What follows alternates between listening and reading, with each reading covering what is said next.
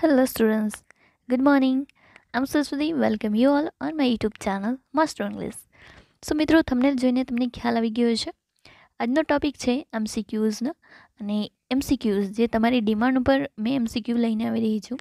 તો હવે પછી નવી સિરીઝ આવી જશે SYB સેમેસ્ટર 3ના સ્ટુડન્ટ્સ માટે જે MCQs હું અહીં આ મારા વિડીયો લેસનમાં લઈને આવી રહી છું. તો આજે આપણે ફર્સ્ટ યુનિટ એટલે કે મેબેલ યુનિટ શોર્ટ સ્ટોરી ફર્સ્ટ 1 જેના વિશે આપણે MCQs જોવા જઈ રહ્યા છે. તો મિત્રો તમે રીડ ન કરી હોય તો રીડ કરી લેવું અને હા તમને વિડીયો ગમે અને યુઝફુલ બને તો ખાસ લાઇક કરવાનું ન ભૂલતા. લાઇક કરી દેજો એન્ડ યસ આજના આપણા વિડીયો લેસન શરૂ કરવા જઈ રહ્યા છે. So let's begin. યસ તો ચલો શરૂ કરીએ. જેમ કે ફર્સ્ટ તમે જોઈ શકો છો કે ખાસ આપણી જે એક્ઝામ છે એ હવે લેવાની છે જાન્યુઆરીમાં અને પણ MCQ સ્ટ્રક્ચરથી. તો તમે તૈયારી તો કરી દીધી હશે પણ ચલો આપણે થોડી વધારાની તૈયારી કરીએ. ઓલરાઇટ સ્ટુડન્ટ્સ, તો ક્વેશ્ચન છે તમારી સ્ક્રીન ઉપર. અહીં તમે જોઈ શકો છો first, where did મેબેલ catch George at last. હવે અહીં તમને હું થોડું સમજાવી દઉં છું કે જે શોર્ટ સ્ટોરી છે મેબેલ જે છે એ સમરસેટ મોમ દ્વારા લખવામાં આવી છે. આમાં મુખ્ય જે પાત્ર છે બે એ એક જ્યોર્જ છે અને એક મેબેલ છે. તો તેના વિશે અહીં છે કે ફર્સ્ટ ક્વેશ્ચનની વાત કરીએ કે where did મેબેલ catch George at last. Catch એટલે કે તેમને શોધ્યું, કેચ એટલે પકડવું પણ થાય છે. તો અહીં મેબેલ જે છે એ જ્યોર્જને ક્યાં શોધી કાઢે છે? ઓપ્શન છે એશિયા, બર્મા યા સિંગાપોર. તો ઓફકોર્સ જે મેબેલ તેમને શોધતા જાય છે જ્યોર્જને, તે જ્યોર્જ અને મેબેલની ઓલરેડી એન્ગેજમેન્ટ થઈ જશે, તેમના ઓલરેડી 7 years થઈ જાય છે. અને લાસ્ટમાં જ્યોર્જને ખબર નહીં શું થાય છે તો તેઓ ત્યાંથી નસી જાય છે થોડાક કમિટમેન્ટથી અને તેઓ લાસ્ટમાં એશિયામાં હોય છે ને જ્યાં મેબેલ પણ તેમની પાછળ જાય છે અને તેણી તેમને એશિયામાં લાસ્ટ છેલ્લે ત્યાં તેણીને શોધી કાઢે છે. તો આ ખાસ મોસ્ટ IMP ક્વેશ્ચન છે મિત્રો, ખાસ ધ્યાનમાં રાખો. આગળનો પ્રશ્ન છે, who is the writer of the story મેબેલ. જે મેં તમને હાલ કહ્યું ઓફકોર્સ સમરસેટ મોમ, ચાર્લ્સ ડિકન્સ એ જ્યોર્જ હેનરી. તો ઓફકોર્સ આ જે શોર્ટ સ્ટોરી લખેલ છે ખૂબ જ પ્રખ્યાત એવા રાઇટર સમરસેટ મોમ, જેઓ નોવેલિસ્ટ છે, ટ્રાવેલર્સ છે એન્ડ ખૂબ જ સરસ એવા શોર્ટ સ્ટોરી રાઇટર પણ છે.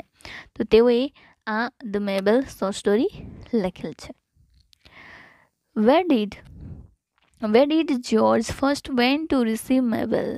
હવે અહીં વાત કરવામાં આવી છે કે વેર ડીડ ક્યાં, where did George first went to receive મેબેલ. તો અહીં વાત કરીએ મેબેલ એમની જે ફ્યુચર વાઇફ એટલે કે મેબેલ જે છે તેઓ પહેલાં ક્યાં તેમને જોયું, વેન્ટ ટુ રિસીવ મેબેલ તેમને ક્યાં પહેલાં જોયું. તો અહીં વાત કરવામાં આવી છે ઓપ્શન બર્મા, ન્યુયોર્ક યા એશિયા. તો correct answer it is Burma. બર્મામાં તેઓએ ફર્સ્ટ રિસીવ કર્યું મેબેલને. ઓકે, તો પહેલી વાર તેઓએ બર્મામાં ત્યાં સેટલ થયા જોયું. ઓલરાઇટ, આગળ જોઈએ. આગળનો પ્રશ્ન છે નેક્સ્ટ,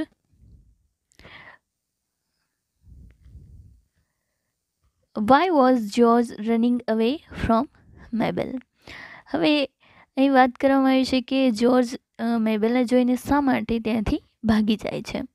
શા માટે ભાગી જાય છે? ઓપ્શન છે afraid of commitment yeah not happy yeah uncomfortable.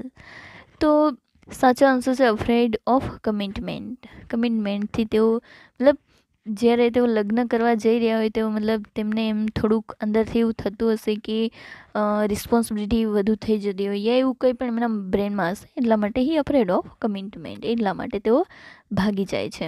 So correct answer it is afraid of commitment. આ એક્ઝામ માટે ખૂબ જ IMP છે તો ખાસ નોટ કરવું. મેબેલ was a blank women. મેબેલ was a blank women. Option wise, wear yeah sad.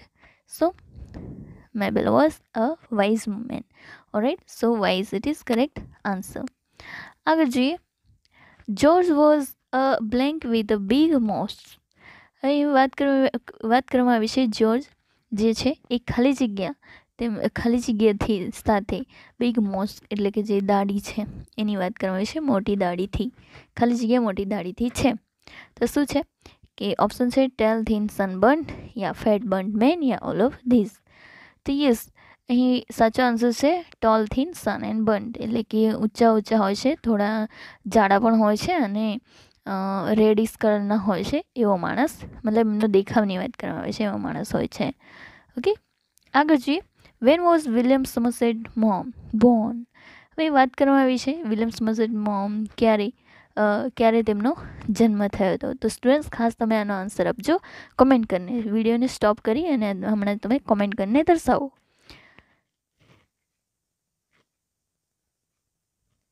Yes, comment કરી દીધી. ઓકે, આગળ જઈએ. આપણે પ્રશ્નનો આન્સર એ છે 25 જાન્યુઆરી 1874. 25 જાન્યુઆરી 1874 આ છે સાચો આન્સર. આગળ જોઈએ. Which school did William સોમરસેટ mom attend?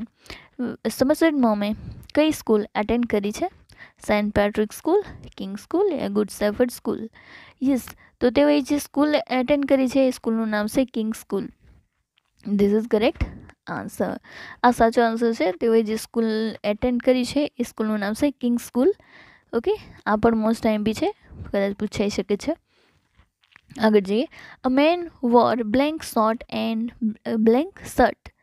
હવે અહીં વાત કરવામાં આવી છે અ મેન એટલે કે જે માણસ છે, કોણ જ્યોર્જની વાત કરવામાં આવી છે કે એ માણસ છે એ ખાલી જગ્યાએ શોર્ટ પહેરે છે અને ખાલી જગ્યાએ શર્ટ પહેરે છે. તો અહીં ઓપ્શન શું આપ્યા છે? ઓપ્શન જોઈએ. ગ્રે, ખાખી યા મરૂન? તો ઓફકોર્સ ખાખી. અહીં વાત કરવામાં ખાખી મતલબ અ main war khaki short and khaki shirt. Or right, તો આ પણ ખાસ તમે ધ્યાનમાં રાખજો, ખાખી. ઓકે, આગળ જઈએ. What is મેબલ્સ હસબન્ડ્સ name? યસ, તો આ તમને આવડવું જોઈએ, કોમેન્ટ કરીને જણાવજો students. What is મેબલ્સ હસબન્ડ્સ name? Comment કરીને જણાવજો જલ્દી ફટાફટ.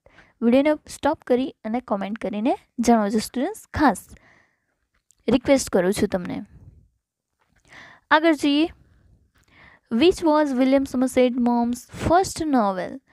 તો ઓફકોર્સ આપણે જોઈએ option. A writers notebook, લીઝા of લેમ્બેટ, yeah return of the native? તો correct answer is લીઝા of લેમ્બેટ. This is his first સોમરસેટ moms first novel. Okay, so most important છે આ પણ. નેક્સ્ટ જોઈએ. How long have George bin married? હવે અહીં વાત કરવામાં આવી છે કે કેટલા સમય સુધી જ્યોર્જ મેરીડ છે, કેટલા સમય માટે? તો એ વાત કરવામાં આવી છે આપણે option 6 years, 8 years, 7 years. Okay, સો 8 years માટે તેઓ, મતલબ તેમની જે એંગેજમેન્ટ જે છે એ ઓલરેડી 7 વર્ષ તો થઈ જ જાય છે, પણ જ્યારે તેઓ ભાગી જાય છે 7મા વર્ષથી, તો મેબેલને સોતા વર્ષ થઈ જાય છે અને આ રીતે લાસ્ટમાં તેઓ લગ્ન કરી લે છે. તો 8 years. Alright, so 8 years it is correct answer. Who was died in this story? Yes, તો અહીં એ પણ છે કે who was died in the story? Option. George father, મેબલ્સ father, yeah મેબલ્સ mother? તો correct answer it is મેબલ્સ father, કારણ કે અહીં મેબેલના પિતા જે હોય છે એ મૃત્યુ પામે છે. ઓકે, તો આ પણ એક છે ઘટના જે જરૂરી છે, પૂછાઈ શકે છે. When did William સોમરસેટ mom die? Yes, તો વિલિયમ સોમરસેટ મોમનું મૃત્યુ ક્યારે થયું હતું? આ પણ કોમેન્ટ કરીને જણાવજો સ્ટુડન્ટ્સ, ખાસ તમે કોમેન્ટ કરીને જણાવજો. વિડીયોને સ્ટોપ કરીને કોમેન્ટ કરી જણાવજો. યસ, કમેન્ટ કરી. યા, તો કરેક્ટ આન્સર છે 16 December 1965. Okay, so 16 December 1965. Next. George jumped on the train to blank? George જે છે એ ટ્રેન પર જમ્પ કરે છે ખાલી જગ્યા જવા માટે. તો options. Bangkok, Singapore, yeah all of this?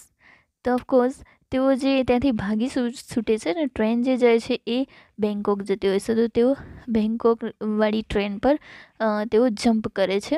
ખૂબ જ મતલબ એ રીતે જમ્પ કરે છે, ખૂબ જ સેડ વાતાવરણ બની જાય છે એવું, અને તેઓ ત્યાંથી ટ્રેન પરથી તેઓ જમ્પ કરે છે, કૂદી અને ટ્રેનમાં જાય છે. ઓલરાઈટ, તો મિત્રો આટલા છે આપણા MCQs. મેં જેટલા બને એટલા મેં કોશિશ કરેલ છે તમારા માટે. તો આશા રાખું છું કે આ બધા ઓપ્શન્સ MCQs તમને તમારી એક્ઝામ પાસ કરવા માટે હેલ્પફુલ બને. અને મિત્રો થોડું પણ હેલ્પફુલ બને ને તો વિડીયોને લાઇક સાથે સબસ્ક્રાઈબ કરજો. મેં પણ તમારા માટે ટાઈમ કાઢીને આ વિડીયો બનાવ્યો છે અને ટાઈમ કાઢીને આ ઓપ્શન્સ MCQs બનાવ્યા છે. તો યસ, મારી મહેનત માટે એક લાઇક કરી દેજો, ગમે હોય તો કમેન્ટ કરજો એન્ડ યસ, નવા હશો તો સબસ્ક્રાઈબ કરવાનું ન ભૂલતા. તો યસ, આ જ રીતે જોતા રહો master English YouTube channel. C you, take care, have good day. Thank you for watching. જય હિન્દ, જય ભારત.